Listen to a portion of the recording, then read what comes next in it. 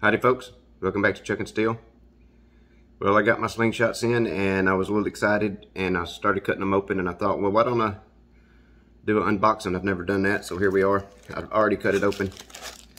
I covered the addresses up, but let's go ahead and get them out. I haven't looked at them yet. Some nice pouches. Prime Fork Catapult, Indonesia. And I can already tell you which one this one is just by feeling the weight of it. This one is the Hooligan.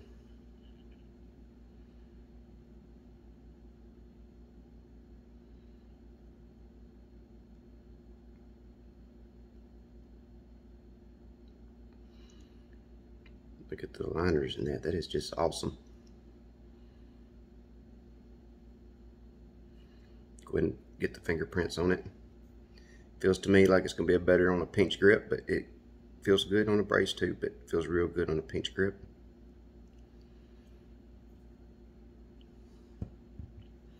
Let's get the other one out. Well, let's see what... I told him not to send any rubber, but I know he probably did. He always does.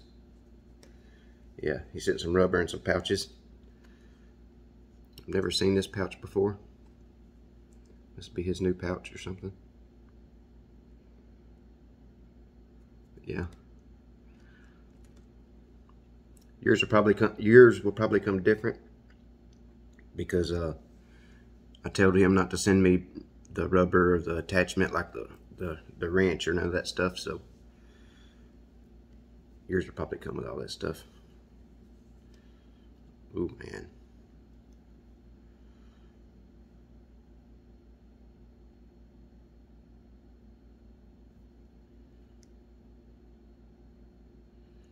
PFX clipped version of it, and I could tell you right now the PFX, as far as center hold slingshots go, where the handle's in the center, is by far my favorite slingshot I've ever held.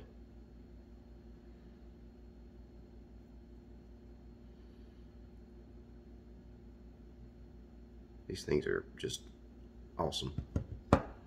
And he sent the same thing with this one, looks like. Yep. A couple of pouches in some, I don't know what that is. That might be, if how stretchy it is. Might be, I don't think it's Snipersling. I don't know, it could be. It's either Precise or Snipersling. 0.5. But anyway.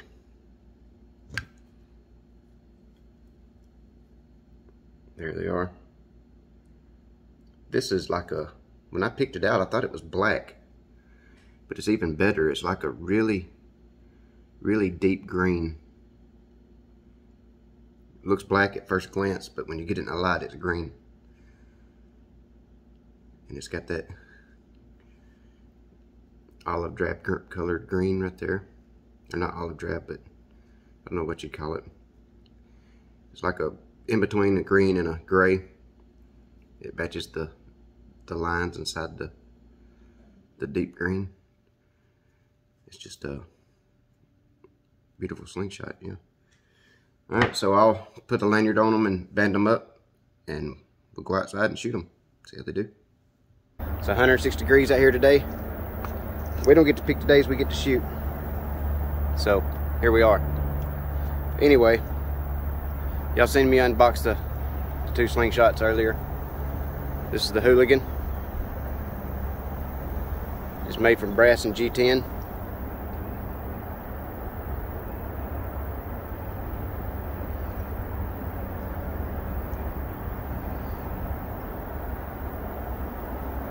It's just a stunning slingshot. That's all there is to say. But I've shot that little bit I shot 2 weeks ago when I made that video. I shot maybe 60 times that day before it got dark. And I hadn't shot since then, so I've shot like 60 times in 6 weeks. So y'all forgive me if I do some missing. Also, I'm so rusty. I'm not going to be doing my full butterfly draw just because I don't want to get a frame hit. I'm just too rusty and I don't want to risk these new frames. So we're just going to We're gonna shoot long draw. I'm just not gonna full butterfly. But anyway, I got a couple of cans and a spinner up down there. I think that's a 40mm spinner, so let's see how we do. I'm gonna try it brace grip first. Even though it feels better in the thumb or in the pinch grip, we'll try bracing it. We'll get up here at 33 feet.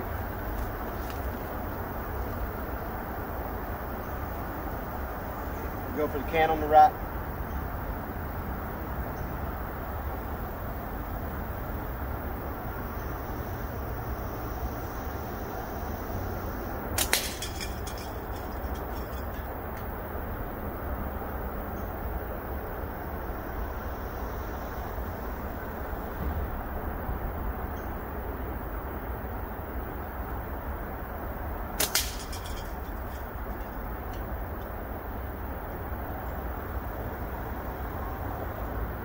These are my very first shots with it.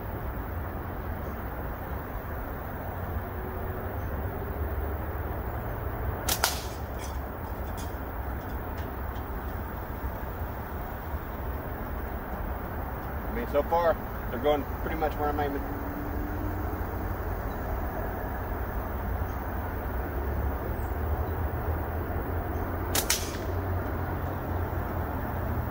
It is hot out here.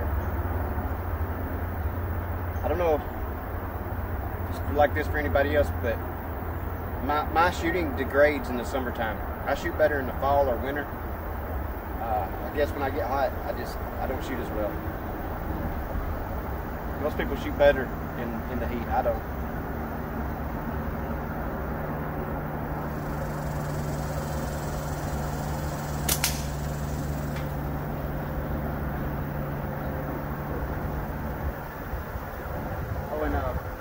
Putting the can on a piece of slingshot tubing makes that can a lot harder to cut because it gives it more give and it'll last longer for you. It makes it more challenging.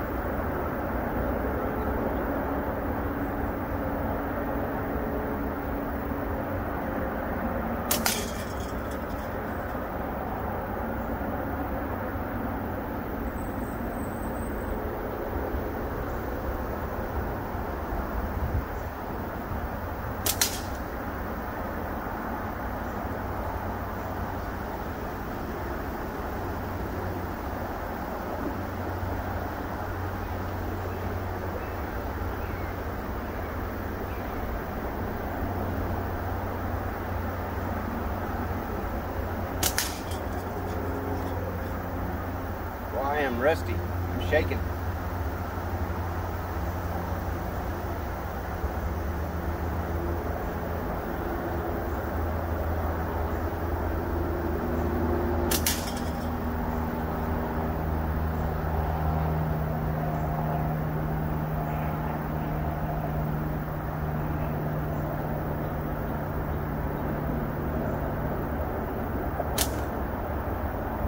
Shot through that hole. Try pinch gripping it.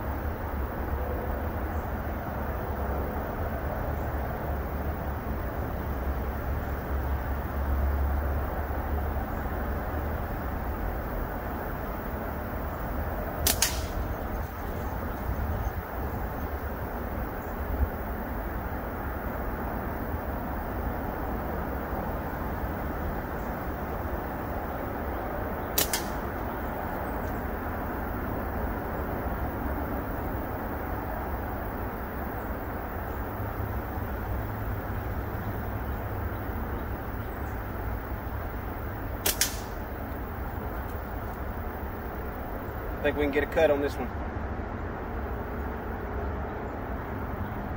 I'll do my part.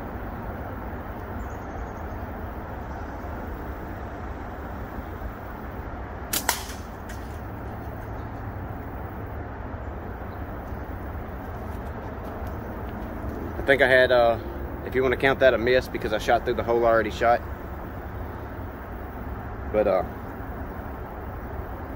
shoots great. I just got to get used to it. I mean, I got to get used to anything because I haven't shot in so long. There's a quick look at it.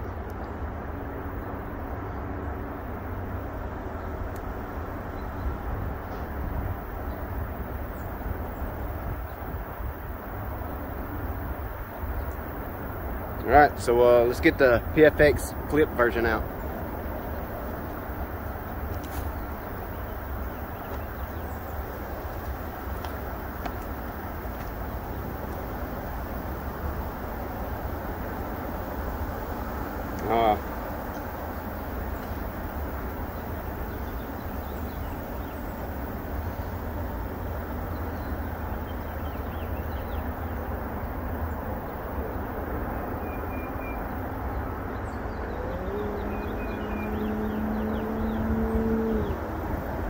I mean, it's a work of art. That's all I can say. And I don't know if I said it earlier, but I'll say it again. On a center hold slingshot, where the handle is in the center of the slingshot, this is by far my favorite slingshot I've ever held. That other can. And while I'm on the point of that, I know, guys, we get caught up on shooting these tiny targets, these little spinners, you know, 30. I practice on a 30mm spinner most of the time. Sometimes I'll practice with a 40, and sometimes I'll practice with a 20. But for the better part, I practice a 30. That's the size of a quarter. We get used to shooting at small things like that. When we go to shoot at something big, it makes it hard for us. So we need to mix it up. We can't just shoot tiny targets all the time. Put a can up there, because I'm more likely to miss a can than I am that 30mm target. I mean, that's the facts of it. I'm way more likely to miss that can. The bigger the object is, the harder it is to focus on your aim point, if that makes sense. Anybody that's shot at a large animal, deer, anything like that, you know what I'm talking about. You want to pick a spot out on that deer to aim at. You don't want to aim at the deer. So let's do a little shooting here.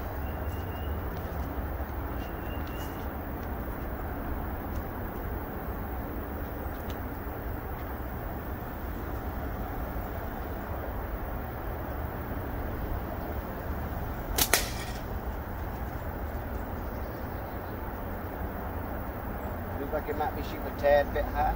I don't know. Take me a minute.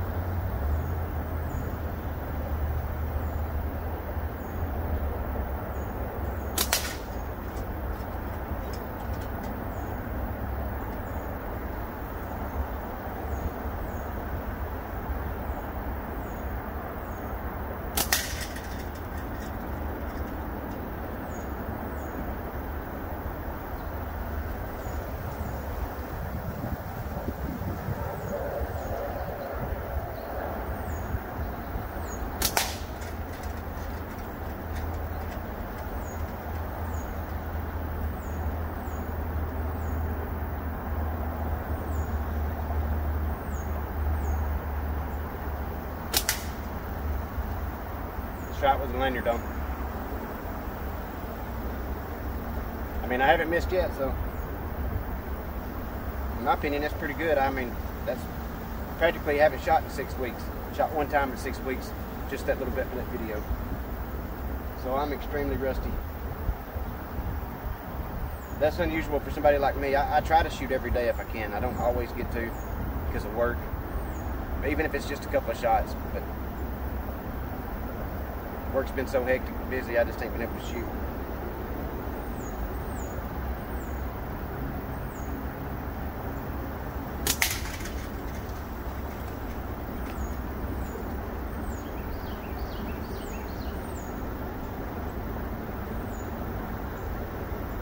Oh, and that day that I did do some shooting, it was all instinctive. I wasn't doing aiming shooting, so this is it here.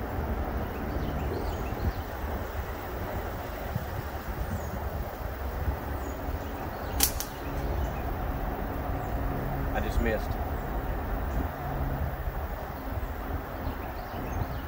I think that's actually the first miss I've missed so far.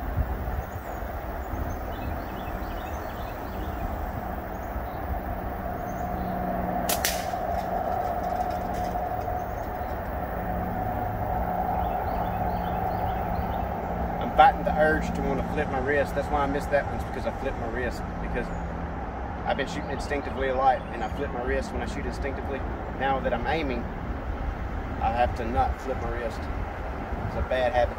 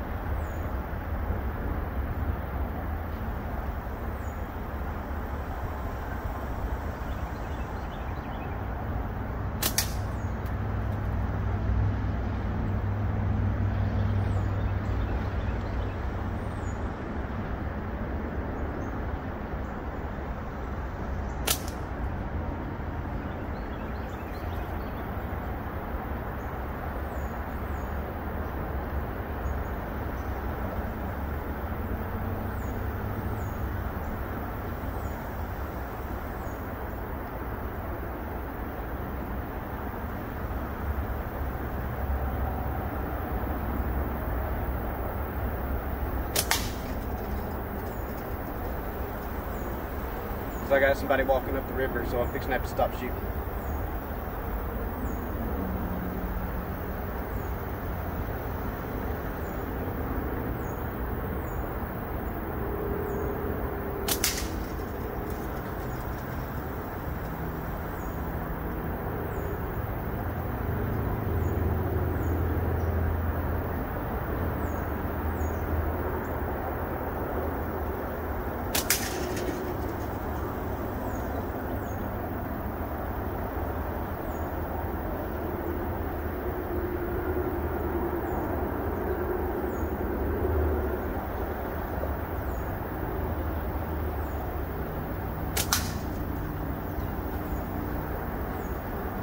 Might get a cut on it before he gets up this way.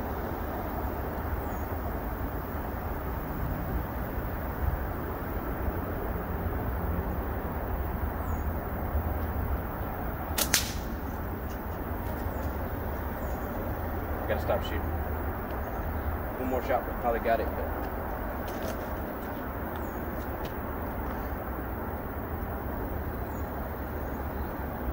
it's the PFX clip version. Fantastic shooter. I just gotta practice now, so I'm gonna practice for a while, cut the camera off and practice for a little bit as soon as this guy walks off. Thanks for watching, guys.